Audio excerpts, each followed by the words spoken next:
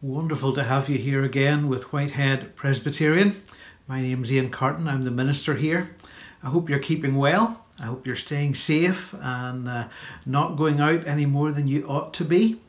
And I hope that for many of you, you've already had your vaccination jab, and for the rest of you, I hope you're waiting patiently for that opportunity, and looking forward to the blessing of taking another step towards normal.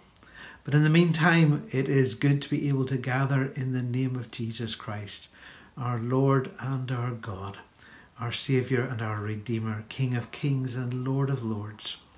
It's a wonderful treasure, a wonderful privilege that we've been given, and a wonderful opportunity that we have thanks to all this technology, and thanks to the grace and mercy of the living God, that we can gather in His name. We're going to be led into our worship now as the choir sing for us our wonderful introit this morning. Behold Him. Thank you, choir.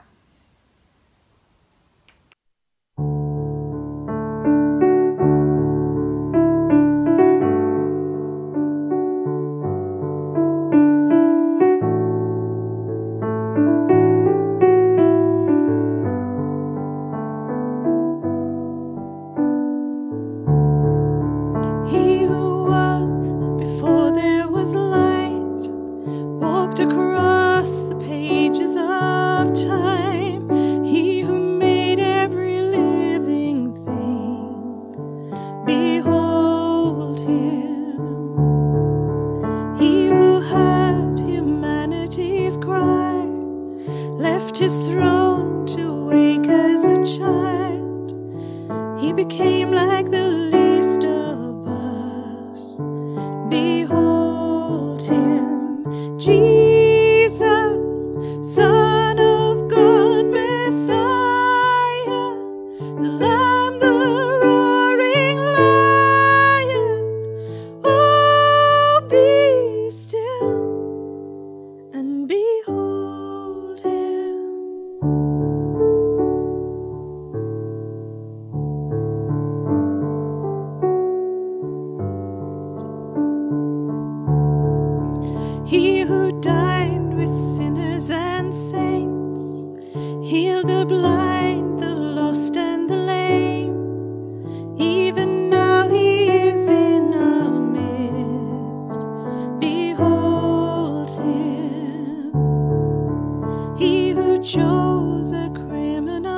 hand, paid with blood to settle our debt, buried death as he rose to life.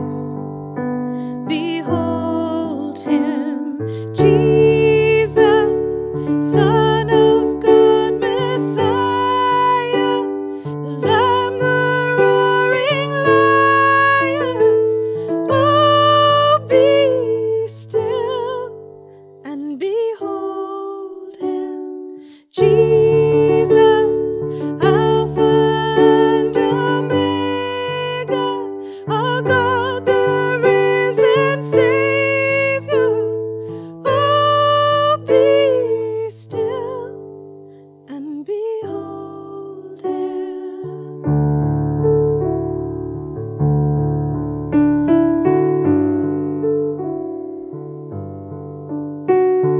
Holy, holy, holy is the Lord God Almighty.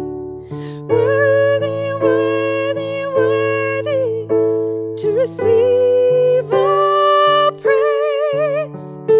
Holy, holy, holy is the Lord God Almighty.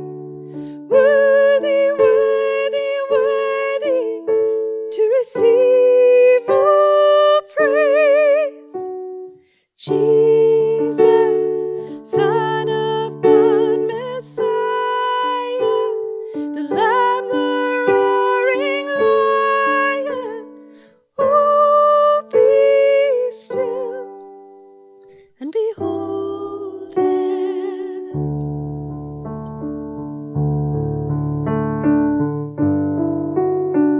Behold him.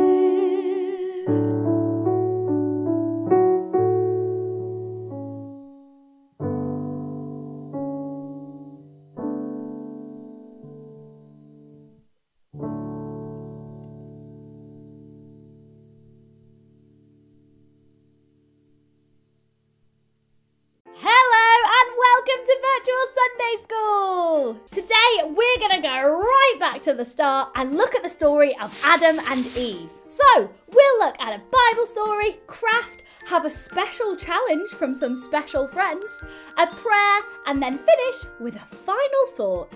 So grab your drink and a biscuit and let's do this! When you're stuck at home with time to spare, can't go outside, you're not going anywhere. Why don't you pull up a chair or pull up a stool? Tune into Virtual Sunday School, with a craft to do and a story or two. Say hello to Nat, she's stuck at home too. Why not tune in to Virtual Sunday School? The story of Adam and Eve can be found in Genesis chapters 2 and 3. To help us tell today's story, I've got these two little dudes, Adam and Eve. Guess she's a little dudette. So, God created Adam and placed him in the Garden of Eden to look after it.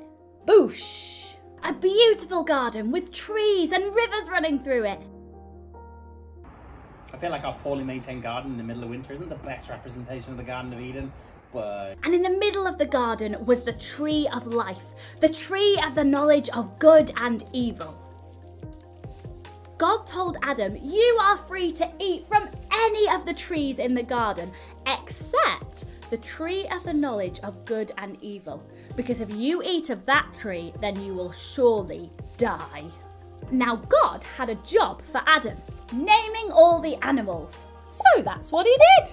Now, as much as Adam loved all these cool new animals, none of them were really a suitable partner for him to share his life with. The dog came pretty close, but wasn't quite good enough. So the Lord caused Adam to fall into a deep sleep, and he took out one of Adam's ribs, and God made woman from the rib. And she turned out to be a pretty good partner for Adam. Dream team. Now in the garden there was a serpent, the craftiest of all the wild animals. Ooh, so sneaky. The serpent said to the woman, "Did God really say you must not eat from any of the trees in the garden?"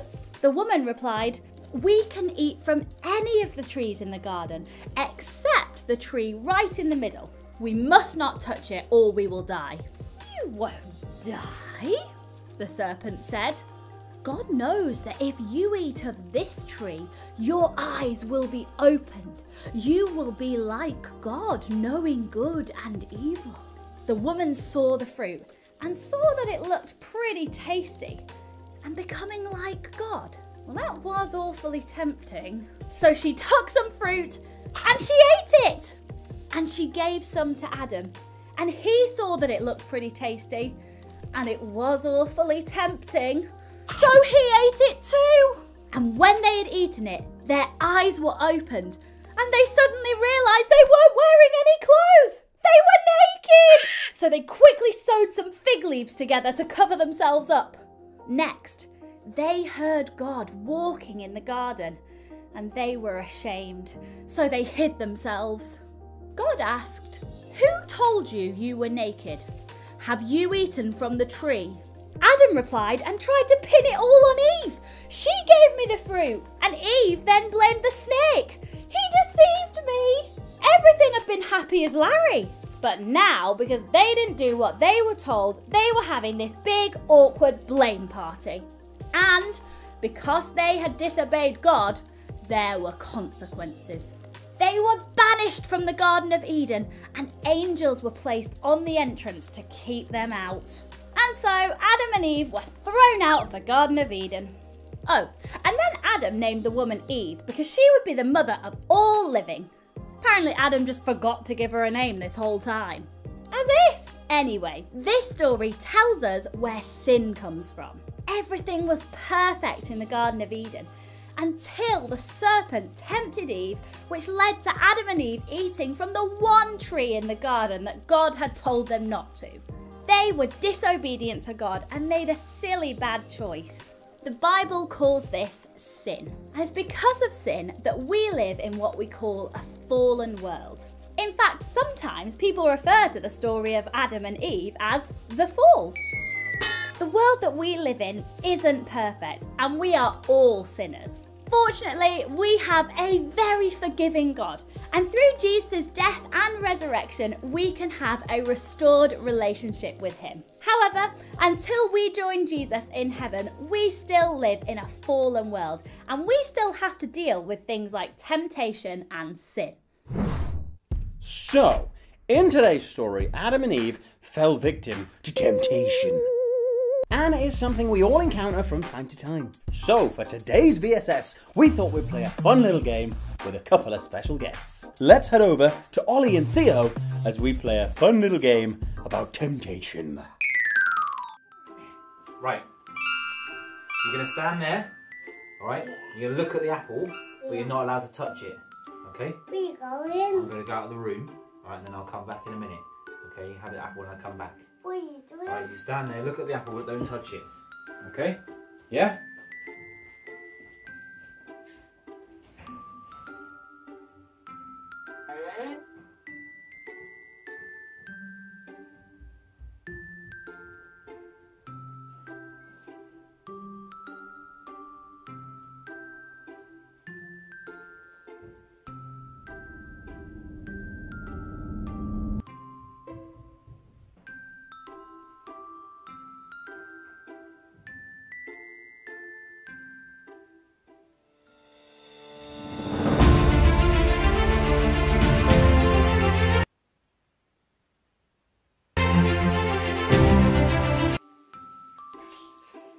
I wasn't touching your apple. You didn't touch it? No, Good boy.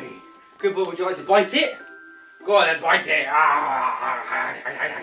Bite that apple. Good boy. High five. Yeah!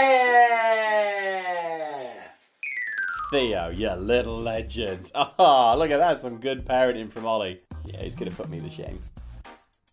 I always remember I had a friend who said temptation is a beast. Maybe a bit like that wily snake in the Garden of Eden.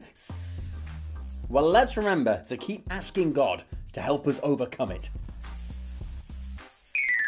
Crap time! Woo woo! Crap time! Woo woo!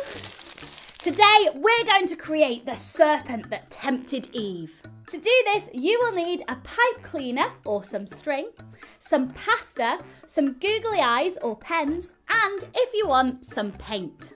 Firstly, you'll need to bend your pipe cleaner at one end or tie a knot in it. This is going to be the spine of the snake to put all the bits of pasta on. Next, start putting your pasta onto the pipe cleaner or piece of string. When you get to the end, you might want to use a different shaped piece of pasta for the head.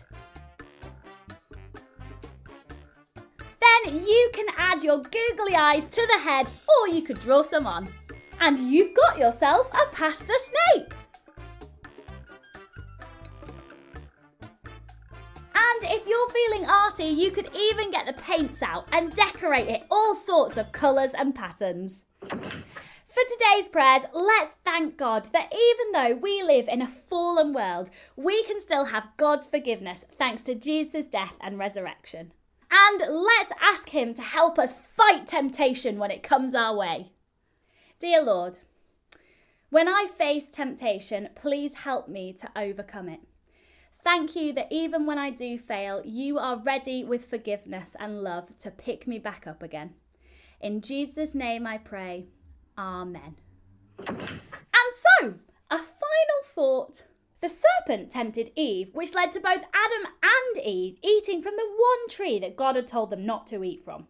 And this is where sin came into the world. Just like Eve was tempted, we can face all sorts of temptations in our lives as well. We need to keep our eyes focused on God so that we don't give in to those temptations. And remember, thanks to Jesus' death and resurrection, we can have forgiveness and a relationship with God.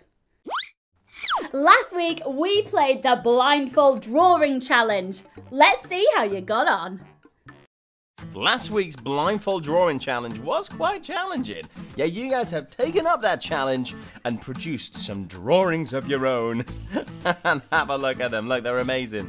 Well done, everyone. It was not an easy thing to draw without being able to see, so some of these results are amazing. In fact, one or two of them, I'm like, they're really good. Are you sure you weren't peeking? But, you know, that's fine. I'll take your word for it. You've done a brilliant job. And there's an interesting array of different blindfolds as well. We've got scarves and masks and blindfolds of all sorts and colours and shapes and sizes, which is great fun to see as well. Oh, and look, even Dad's getting involved. Well done on this one, guys. It has been a really fun one. Well done for all these drawings. Yeah. This week, we want to see your pasta snakes. Just to clarify, we mean your snake that you've made out of pasta, not your pasta dressed up as a snake. Although, if you want to do that, then send us a photo because it would be funny. Ask your grown-up to head over to our Virtual Sunday School UK Facebook page or Instagram account and send us a photo. Before we finish, don't forget to give this video a thumbs up and hit the subscribe button. See you next week! Why not tune in to Virtual Sunday School? Samson, look at me.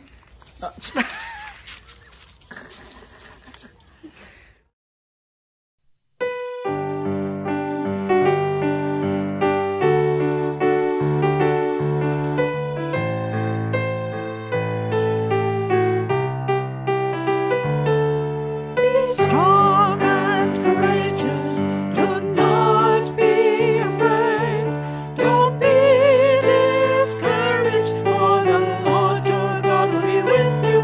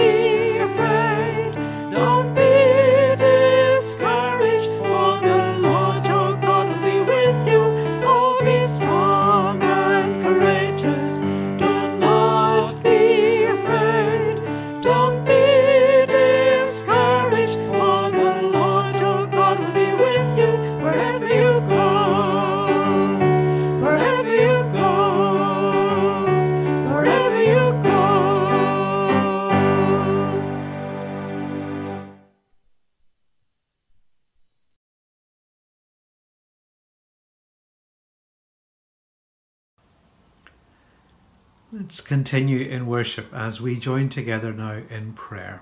Let's pray. In Psalm 23, we read these familiar words: "The Lord is my shepherd, I shall not want. He makes me lie down in green pastures. He leads me beside still waters. He refreshes my soul. He guides me along the right paths for his own name's sake." Dear Lord, we thank you that you are the one who has promised never to leave us or abandon us. You are utterly faithful, whether we are living in times of sorrow or whether we are living through times of joy, whether we are on the mountaintop or the deepest valley. You lead and sustain us. We praise you, for you are our shepherd God. We pray for those today, Lord, who face the greatest challenges in the midst of these worrying days. We pray for those with underlying health issues who are simply deeply afraid. We pray for those whose health is weak and for the elderly. We pray for those with disabilities. We pray for children with special needs and their parents and carers. We pray for the lonely and the fearful. Lord, we ask that you would make your presence so very tangible, so very real for those folk, that you would give them your strength, that you would restore to them their hope, that you would pour over them the great blessing of peace, so that they will not be swept away with fear and worry, but instead they will stand secure in the knowledge that you hold them in your arms. Thank you, Lord, that you are our shepherd. We thank you again this time, Lord. We thank you for all the emergency services who are continuing to play such an important role. Lord, it's remarkable to hear on the news day and daily of the lengths that they're going to, how difficult it is for them to have any kind of rest, and just the sheer stress and the burden that has been laid upon them.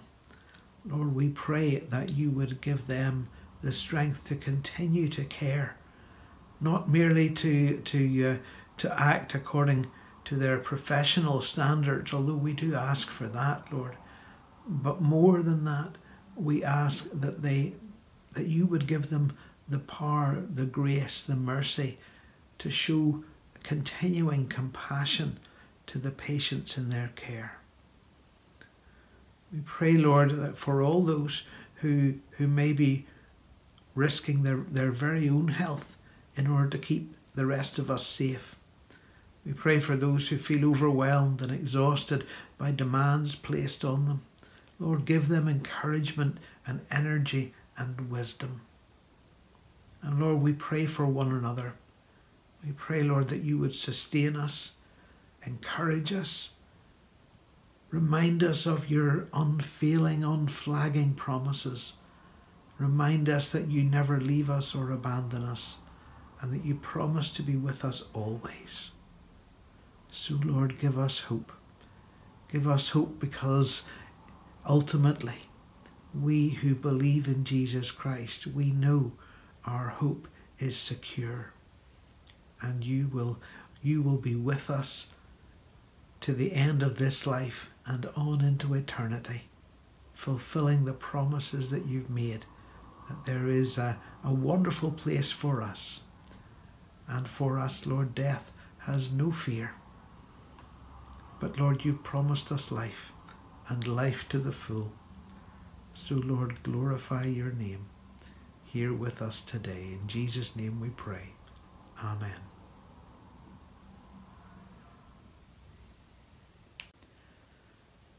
We're going to turn now and hear from God's Word, and then we're going to spend a little while just reflecting on the mercy and grace of God. We're going to read from Hebrews today, Hebrews chapter 8, and I'm going to read from verse 6 of that chapter. I'm reading from Eugene Peterson's Message translation. I think it gives a real vitality to this passage.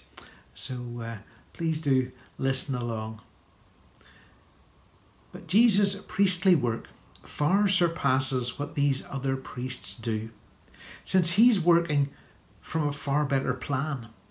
If the first plan, the old covenant, had worked out, a second wouldn't have been needed. But we knew the first one was found wanting, because God said, "Heads up, the days are coming when I'll set up a new plan for dealing with Israel and Judah. I'll throw out the old plan I set up with their ancestors when I led them by the hand out of Egypt. They didn't keep their part of the bargain, so I looked away and let it go. This new plan I'm making with Israel isn't going to be written on paper, isn't going to be chiselled on stones. This time I'm writing out a plan in them, carving it on the lining of their hearts. I'll be their God. They'll be my people. They won't go to school to learn about me or buy a book called God in 5 Easy Lessons. They'll all get to know me firsthand for themselves. The little and the big, the small and the great, they'll get to know me by being kindly forgiven, with the slate of their sins forever wiped clean. By coming up with a new plan, a new covenant between God and his people. God put the old plan on the shelf, and there it stays, just gathering dust." Amen. May the Lord bless the reading of his word to us this morning. I want to talk about that new plan today. I want to talk about that incredible generosity of the living God. His determination that nothing should come between us and him. That he would go the extra mile in order to win us, in order to bring us into his embrace. I was reading a book by a gentleman called Andrew Farley. It's called God Without Religion. Can it really be true? Well, I think the answer to that is a resounding yes. He takes us back in the course of his book to a story of a wedding, a story of a marriage between David and Shelley. By the time they came to speak to Mr. Farley, they had been married for 9 years. For the first few years, all had gone very well, but David didn't realise that Shelley had some plans for him, plans to change him. In fact, plans to change him or else. She really liked him, but there were some things in it, and she planned to, work on them. If she could change him, she'd stick with him, but if he didn't change, well, that would leave the door open, and that would be her opportunity to walk out. Maybe David was a bit naive whenever he entered this marriage. He assumed that Shelley was in it for life. An understandable assumption. That was, after all, what she promised. But they weren't married more than a couple of years before Shelley began to complain. Began to complain that he was lazy. His low-paying job didn't bring in as much money as she wanted. She would compare him unfavourably to his successful brother. She would say, "Why couldn't you be like," I don't have his name, but let's call him Jim. "Why couldn't you be like Jim? He's got a plan. He's got a future. He knows what he's doing. Why can't you be like more like him? You can't stay in the same dead-end job forever. That's not going to get us out of this hole." And David began to feel a lot of the heavy weight of that responsibility. To be honest, David was really doing everything he could. He actually had 2 jobs. During the week he was involved in construction, and then at the weekend he had another job in car sales. He was doing everything he could, but it just never seemed to be enough. Her standards, her expectations, her contract, as far as she was concerned, he was reneging on the contract. He just wasn't doing what she thought he should be doing. And eventually Shelley decided that if he couldn't be what she wanted him to be, then she was leaving. David was heartbroken. Heartbroken because he was absolutely in love. He wanted to do nothing more than please her. He just couldn't. No matter how hard he tried, he couldn't keep her happy. And eventually, Shelley went and spoke to her lawyers and got the papers and began the process for a divorce. Doesn't sound like a great marriage, sure it doesn't. Doesn't sound like one rooted in the idea of a coming together of equals. Sure it doesn't. I wonder if you knew that was going to happen in a marriage you were getting involved in, maybe you'd think twice. A marriage so bound up in false expectations, in dreams that could never be fulfilled, in kind of a rule book that you could never see, and rules you could never completely obey. But that is what a lot of us do fear in terms of our relationship with God. You know how the Bible describes our relationship with God as being like a marriage relationship, a relationship that is formed as part of a covenant. We talk about the covenant of marriage. But maybe a lot of us have a wrong-headed view of what our relationship with God is really like. We haven't realised the full breadth, the full depth of what Jesus Christ has done for us. Because it's like we're living under the old covenant, under the old contract, the old rule. The rule of law. The rule that the house of Israel, over all those years that we read about in the Old Testament, consistently failed. Even Paul talks about his own failure, even as someone who tried really hard to keep all the rules. He would constantly find himself tripping up and failing. And so the writer to the Hebrews takes this, in this little passage, takes the opportunity to emphasize how dramatically different the kind of relationship that Jesus Christ has made possible is from that rule-bound relationship. Look again at that passage that I read out. I'll throw out the old plan I set up with their ancestors. When I led them by the hand out of Egypt, they didn't keep their part of the bargain, so I looked away and let it go. But this new plan I'm making with Israel isn't going to be written on paper, isn't going to be chiselled on stone. This time I'm writing out the plan in them, carving it on the lining of their hearts. I will be their God, and they will be my people. Such amazing, wonderful, grace-filled words.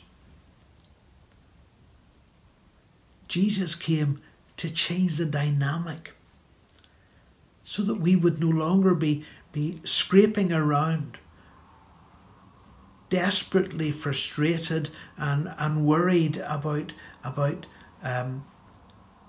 doing something that's impossible for us to do. Right at the core, right at the very heart of forming this relationship with God is the whole idea of forgiveness. So in this new contract that we have through Christ, the problem of desperate, rigorous obedience, soulless and dry, is absolutely wiped away, and instead we are given a place at the table. We don't have to prove or justify our reason for being there. We don't have to show our credits. We don't have to show our exam scores. We don't have to show our job appraisals. We don't have to show a personality profile. We simply receive what Jesus Christ has given us, because he has given us a place at the table, a part in the family of God. God's great new plan is that we get to know him firsthand, that the great vast gulf of distance between God and humanity, between the eternal God and each one of us, has been bridged. They'll all get to know me firsthand, is how Peterson translates it. Oops. Oops.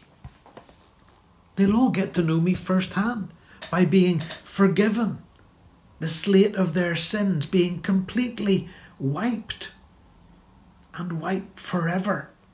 A brand new heart given to us. Everyone under the old way failed. Not just some, not just a few failures, not just the really bad and incompetent ones, but everyone failed to keep that kind of law. So everyone needs grace. Everyone needs what Jesus Christ has to give. There is nothing other than Christ we can show to God and say, look at this, aren't you really impressed? Because he's God. Nothing's going to impress him that way. But show him Jesus. Show him that Jesus loved you, loves you. Show him that you know him, because he lives in you. And there is a place for you. God has thrown out that old plan. It wasn't working. Performance-based faith was a non-starter. Performance-based salvation was a non-starter.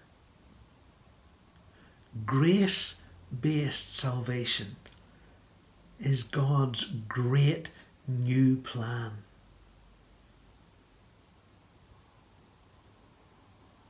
What a different kind of marriage that is. To know that you are loved as you are. To know that while your partner wants the very best for you, their love for you is not conditional on you ticking some of their boxes. Their love for you is rooted in who they are. The secret to this promise of God is it's not about us. It's actually about God's faithfulness to himself.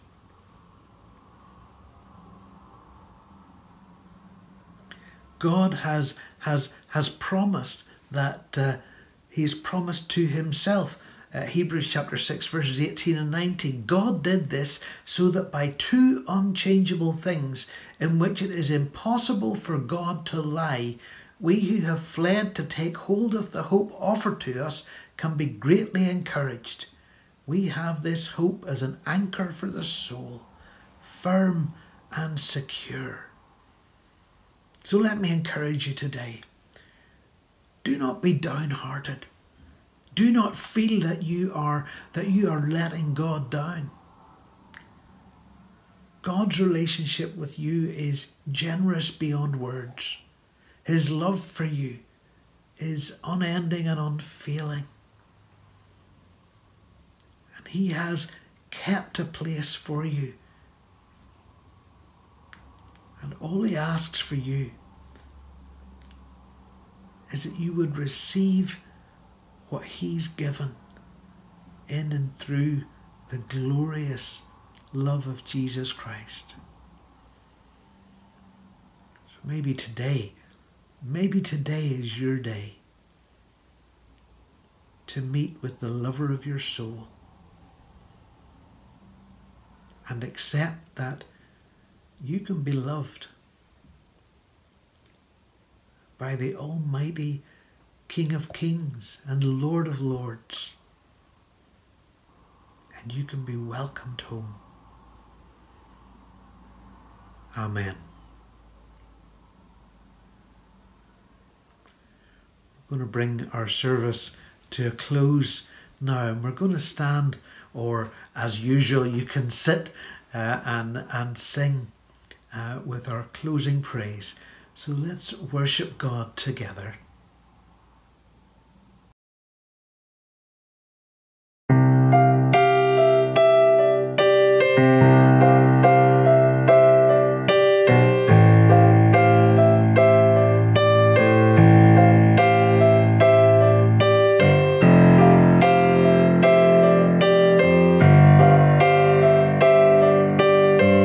My hope is built on nothing less than Jesus' blood and righteousness.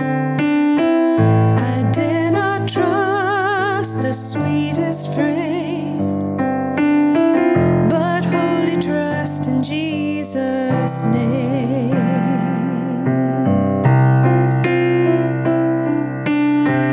My hope is built on nothing less than Jesus' blood and righteousness.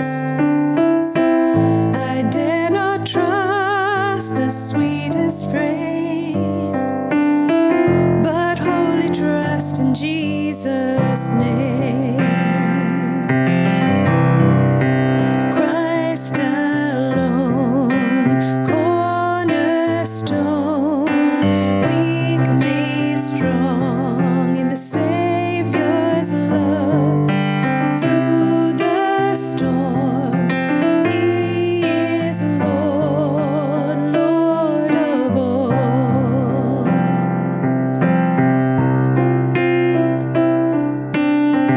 When darkness seems to hide His face, I rest on His unchanging grace. In every high and stormy gale, my anchor holds within the veil.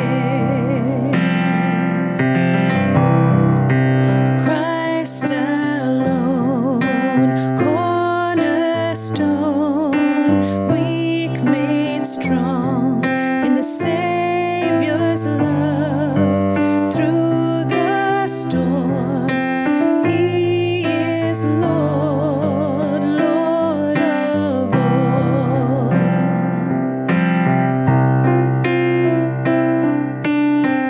When He shall come with trumpet sound, oh, may I then in Him be found, dressed in His righteousness alone, faultless stand before the throne.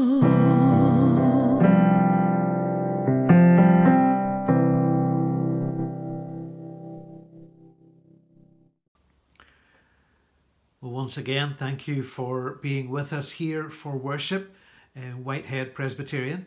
I'm delighted that you've been able to join us. I hope you'll stay safe through this week and keep well and take the vaccination if it's offered to you. And I look forward to sharing with you again next week here, either on YouTube or Facebook, or you can listen to us, and the phone number will be available on the Facebook page. Let's bring our service to a close now as we share together in the words of the grace. The grace of our Lord Jesus Christ, and the love of God, and the fellowship of the Holy Spirit be with us all, today and forever. Amen. Amen and amen.